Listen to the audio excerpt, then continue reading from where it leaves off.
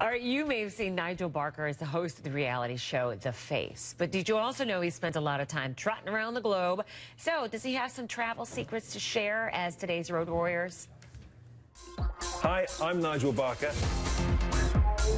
I'm a photographer, and you might know me from the other side of the camera. We have a double elimination.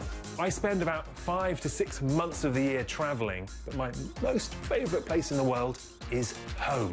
I decorate my house with all the treasures that I find. I grew up with the idea that you've got to experience the world. It broadens the mind, and I'm doing that for my kids too. So these are my 3 travel must-haves. Now, surprise, surprise, I must have a camera. It's a rather unusual looking piece. As a travel organizer, I keep my currency here, my tickets, my passport, my documents, just about anything. And last but not least, this used to belong to my grandfather.